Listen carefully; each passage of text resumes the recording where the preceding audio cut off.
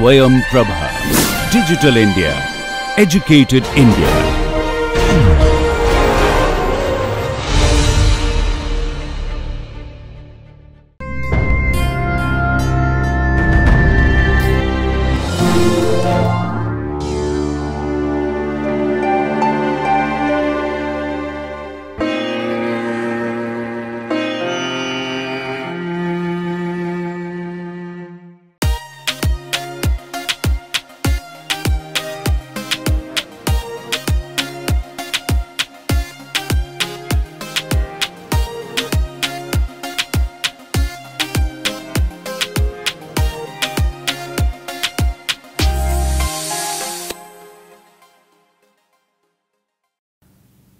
Welcome back to module 2. We are continuing with the meaning of probability distribution, and then we have presented how to normalize a wave function at t equals 0 in the initial time, and then we will try to find out what will happen to the total probability distribution over time in the quantum dynamics. That is exactly what we are trying to find out. Now, here I would like to emphasize one more point here, is that it is interesting to observe that this function we have been able to normalize, but it is not necessary that all function can be normalized. And one important requirement of quantum dynamics or quantum mechanics is that only those function which can be normalized is acceptable in quantum mechanics. So, we have to be careful, and in the next module we will find out the consequences of it. So, what we have observed here is that I may begin with a normalized wave function like this. This is just an example. Why I need normalized wave function? Because only normalized wave function can give me statistical interpretation. If the statistical interpretation based on which the entire quantum mechanics has been built, if that interpretation fails, then there is no meaning of quantum mechanics anymore. That is why I have to begin with a normalized wave function in quantum dynamics.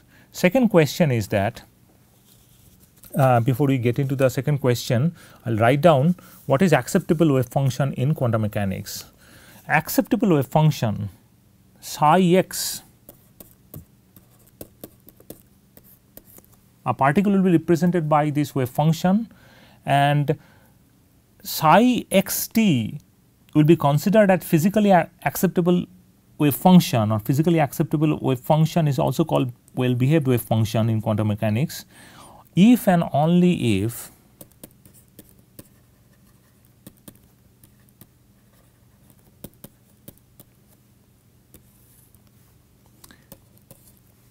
psi star psi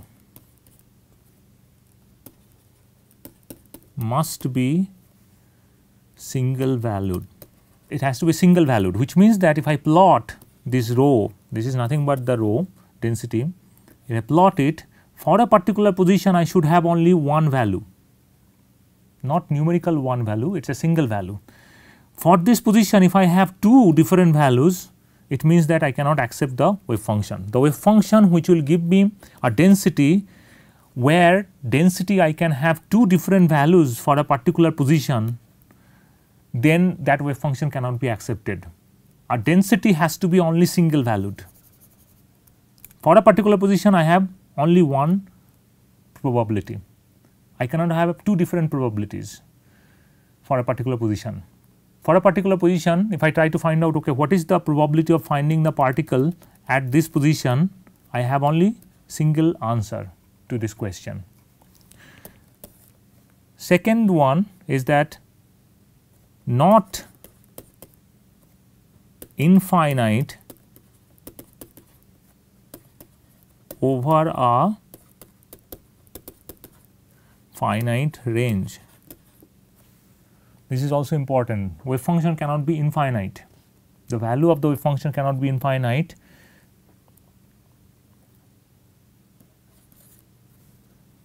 Continuous everywhere.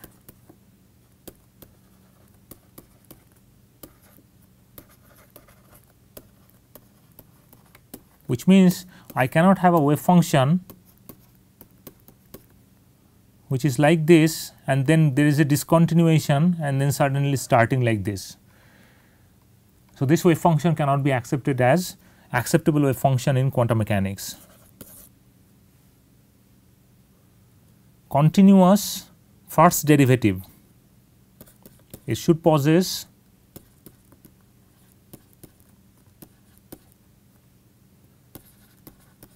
continuous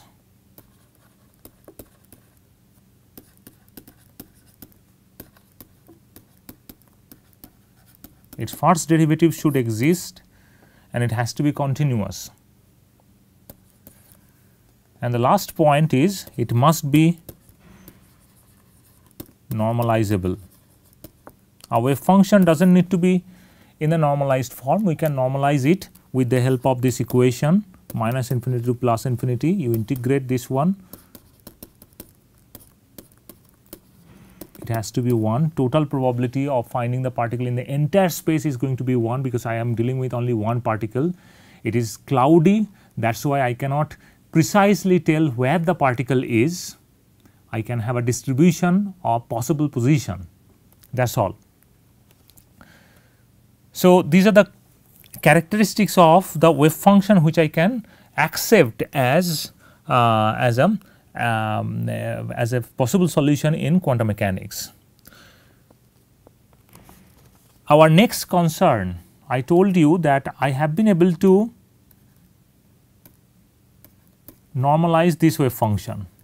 At t equals 0, I have normalized it, and then particle will evolve as a function of t. That is all about dynamics. It will dynamically evolve. When it is dynamically evolving, my question is what will happen to the total probability of the particle in the entire space? What will happen to this integration if I take time derivative of it? And it has to be 0 to preserve the normalization constant or to preserve the global probability. Global probability is the entire space I am calculating, that is why it is called global probability. So, global probability has to be maintained, it cannot change as a function of time. That is one important requirement of quantum dynamics, and that is going to I am going to prove here. So, once this psi x t at t equals 0 is normalized, it remains normalized at any later time. This is the proof we are going to do. This is a remarkable property of the TDSE, that it automatically preserves the normalization of the wave function, because always we will be using TDSE, time dependence Schrodinger equation, and when we plug this in, this t equals 0 wave function into TDSE, we should have this TDSE should not change the total probability distribution, or it should preserve the global global probability. So, how to prove that? We will begin with this first derivative of the probability distribution function. We are taking with respect to time, and we are going to prove that with respect to time it should not change. That is why it is constant in time. Total probability is constant. So, we will start with this derivative with respect to t. We are taking partial derivative here because psi is a function of x and t. There are two different variables, that is why you are considering partial derivative, and the way we can do that is just simple product rule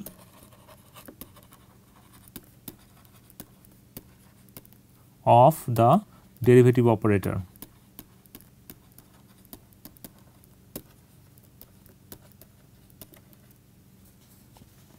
On the other hand, from TDSE we can write down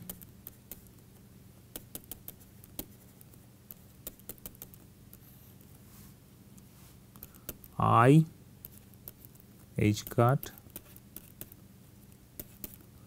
psi x t equals minus h cuts by 2m. This is the kinetic energy operator plus potential energy operator. potential energy we are considering time independent. That's why we have space dependent component. We will for a while will be continuously using this time independent potential. So, this is TDSE, and we just reorganize this TDSE a little bit. We get psi xt. The reason why we are considering, because here as you can see this is the derivative we have, time derivative of the wave function. So, that is why we have to calculate, and these derivatives can be calculated from TDSE. So, I reorganize it and I get I h cut by 2m psi xt minus I am just writing v. V is a function of x, but I am just writing v psi xt. So, here what I have done, I will get, once I take this term on this side, on the right hand side, I get 1 by I h cut, and then I multiply like this way. This I multiplied by I get minus 1, and that is why we get this factor.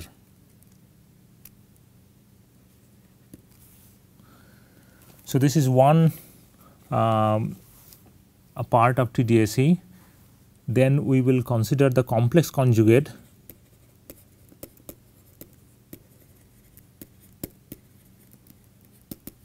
Complex conjugate of the above equation.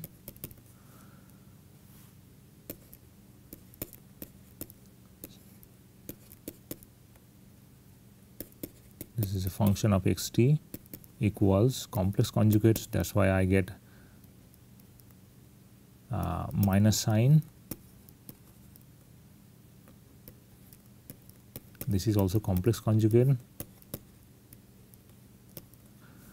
This is going to be plus IV.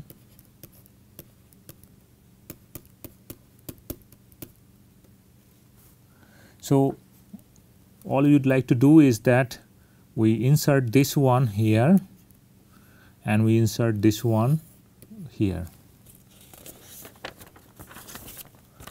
If we do that, then I can write down this part to be minus I h cut by 2m psi star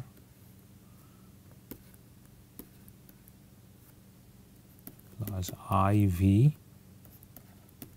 h cut psi star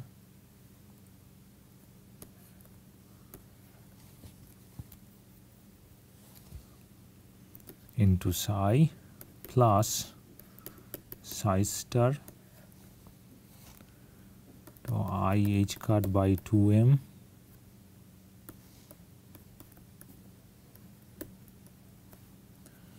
minus IV by h cut psi. What we see here is that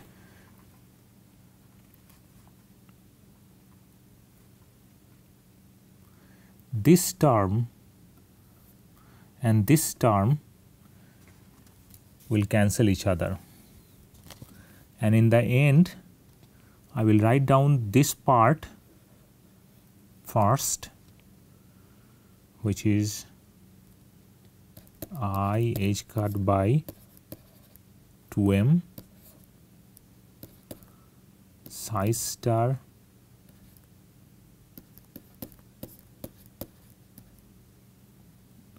minus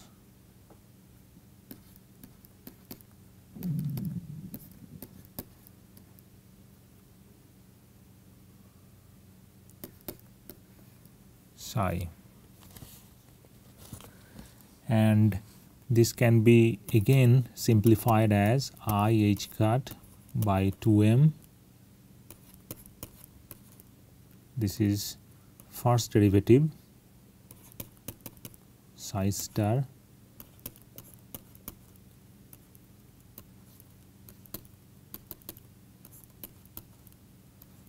psi. I can write down, because if I consider the product rule one more time, this I can write down, because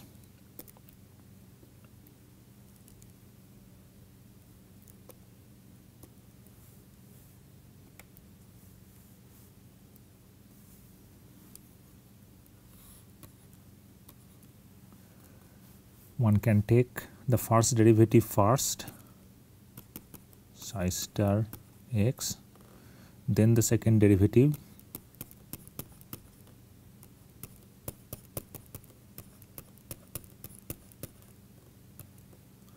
then again here also the first derivative and the second derivative.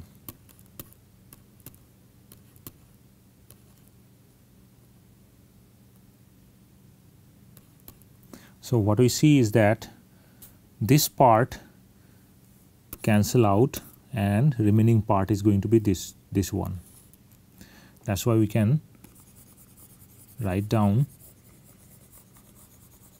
this first derivative.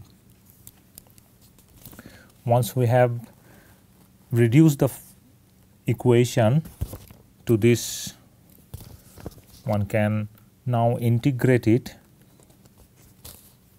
This is what we have got from the first derivative with respect to time, and I am going to now integrate both sides.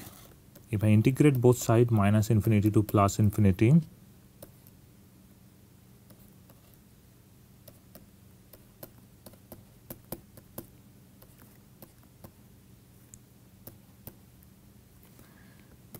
then I get integration of this, and integration of this is very easily can be obtained as 2m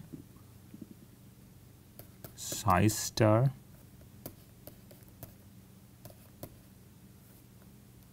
minus psi.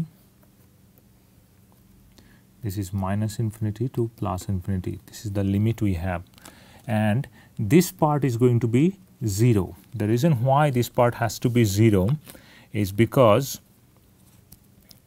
every well behaved wave function has to be 0 at the infinity. So, when psi star will be 0 at infinity, psi would be 0 at infinity. So, in the end this part is going to be 0. That's the basic assumption we have made. Every wave function which we consider in quantum mechanics, acceptable wave function which will be used in quantum mechanics, that has to be 0 at the infinity. That's the nature of the well-behaved wave function, and also that's the requirement comes from the square integration. Every wave function which can be used in quantum mechanics has to be square integrable. So, this part is 0, but on the other hand, if I consider this part, because it is a time derivative and integration is with respect to space, I can take out the derivative out of this integration, and I can write down minus infinity to plus infinity psi xt dx is 0. Note that this is partial derivative because it is acting on this function, but after the integration I do not get any space dependence. This is going to be constant value. It does not have space dependency because we are integrating the interspace. That is why it is going to be the total derivative.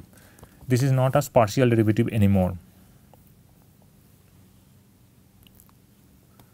So, what we have proved right now is that the total probability is going to be always constant over the entire space.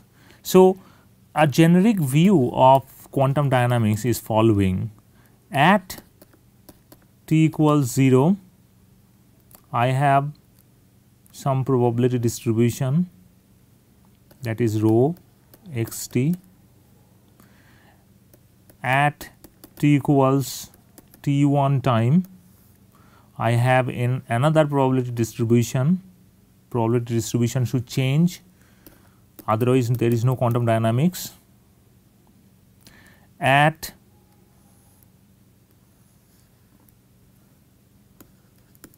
t equals t3, again probability distribution should change, and that is the way quantum dynamics will evolve always. As a function of time, its distribution, the function which is representing possible position for the particle is changing. But if I continuously integrate from minus infinity to plus infinity, if I integrate the entire function, is going to be 1, because I have only one particle in the entire space. Here also, if I integrate it, is going to be 1. Here also, if I integrate it, is going to be 1. As long as I start with a normalized wave function.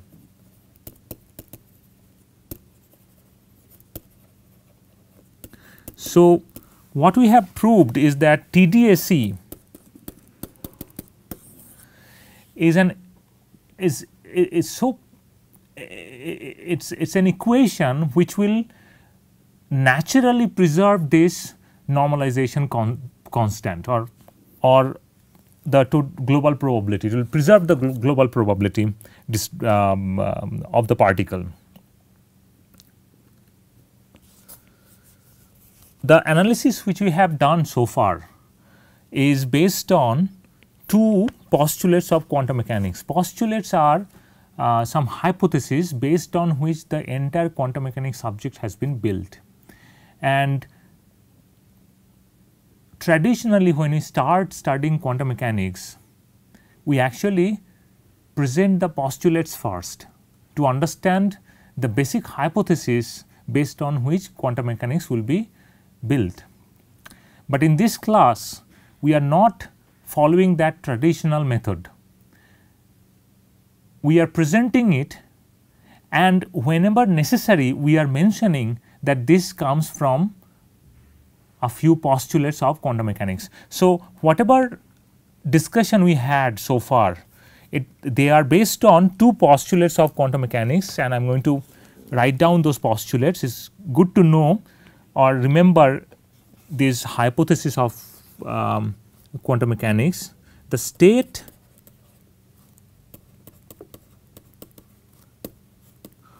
of a quantum particle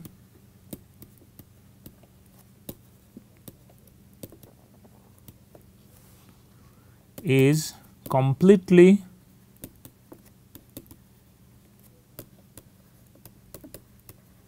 defined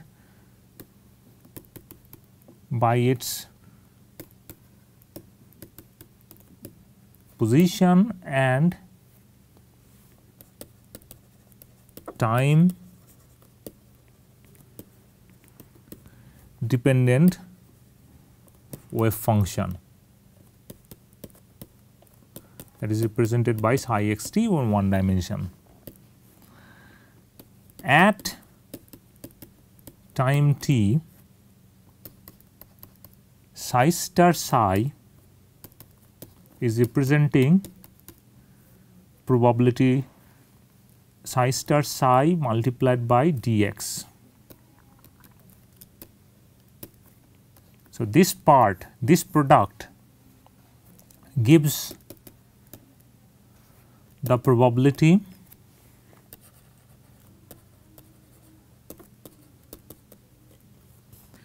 of finding a particle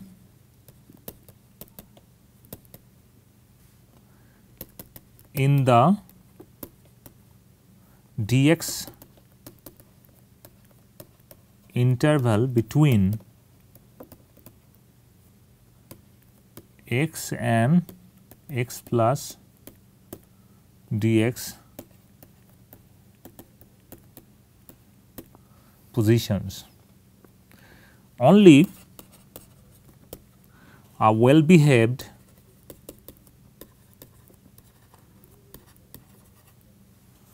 wave function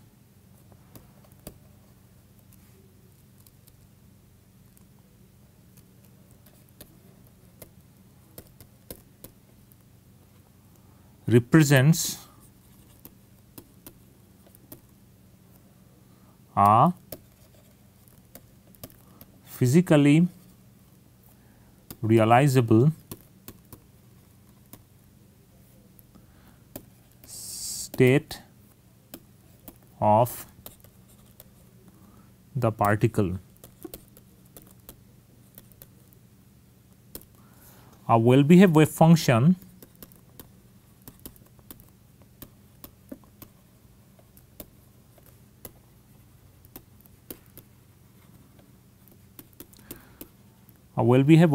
must be normalizable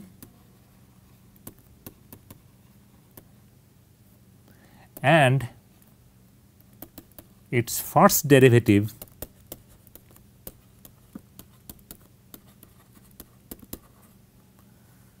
must be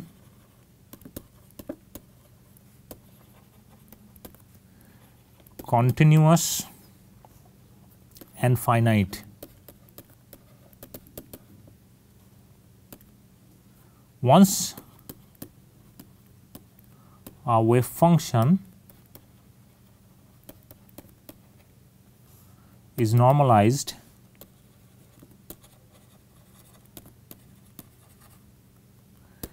it remains normalized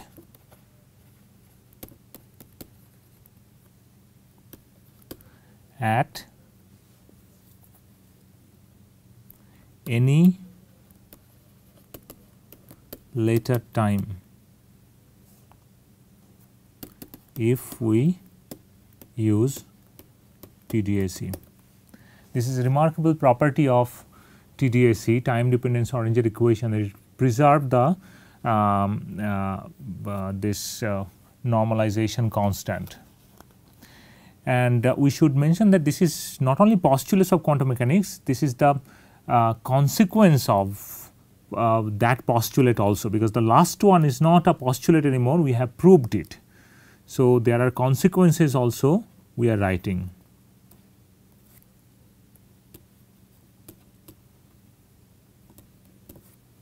Okay. Postulate 2 and consequences we will write down here. The wave function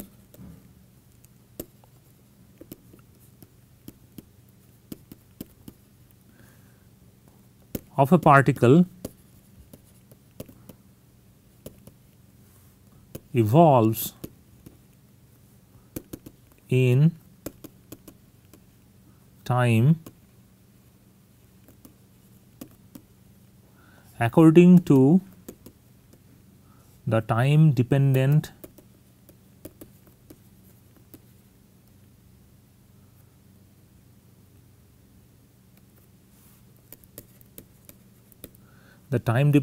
Schrodinger equation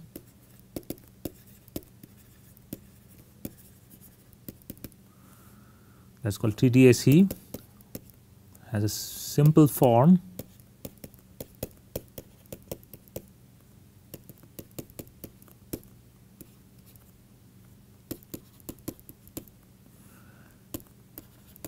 we have already used this postulate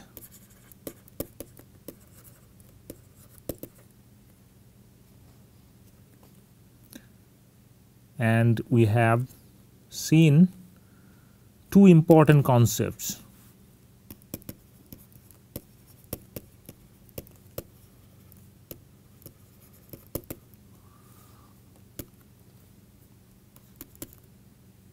A stationary state, this is something which we have learned in the previous module,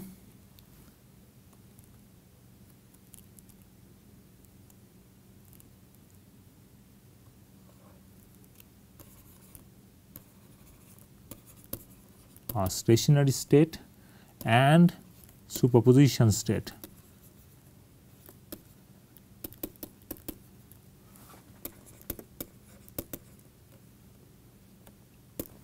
So, these are the consequences we have seen when we did the variable separation method. So, it is a good idea to see those postulates of quantum mechanics which we study in standard quantum mechanics class from a time dependent point of view. We will move forward and we will now look at the generic view of one dimensional motion of a particle which we can construct. The probability density distribution changes as a function of time when the quantum particle moves in space. That is something which we have clarified in many times. Each distribution, this is exactly what we are showing here. We are showing that the probability density distribution is changing as a function of time in this 3-dimensional plot. And we see that at different time distribution is changing. It is not necessary that distribution should change in the following way only. This is the only way distribution can change. Distribution can change in all possible ways. This is just one example which will clarify many important thing here. Each distribution can be experimentally obtained by performing many repeated measurements of the position of the particle at that given time. So, what does it mean? It means that at t equals 0 time, I have to perform many measurements and then count how many counts I have for a particular position, and I will be able to get a distribution function, and that distribution function is presented here. So, each distribution function presented at different time, they are actually collection of, let us say, Avogadro number of repeated experiments which has been performed. At t equals t1, again we have to perform Avogadro number of experiments, and then we will get a distribution function. At t equals 2, t equals 3 and so on. That is the way we will move forward. And in module, as I mentioned before, that this kind of motion of a free particle we will discuss in module 3. Right now we are not discussing it. So, mathematical derivation will be done in module 3. I will show you.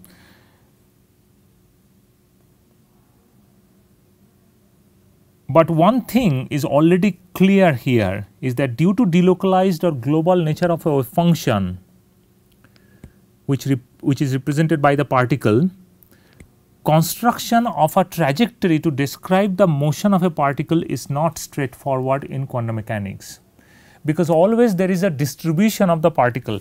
In classical mechanics, when you think about the classical mechanics or daily life, when I say that a flight is flying from Bangalore to Kolkata, we know every position of that flight at different time, and that is the precise information we always have, we always carry when you think about classical life, classical motion of a particle. That is exactly which has been shown here in this figure. A particle is moving and its position as a function of time has been shown. Every time, for any time, I know its exact position of the particle. So, at this point, at this position, the particle position is here. At this time, the particle position is here. At this time, the particle position is here. Everything is known. So, as a result, because we know everything, all point by point information is known, we can very easily construct a trajectory.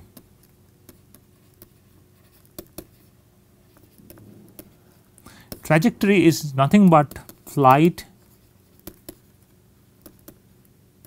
path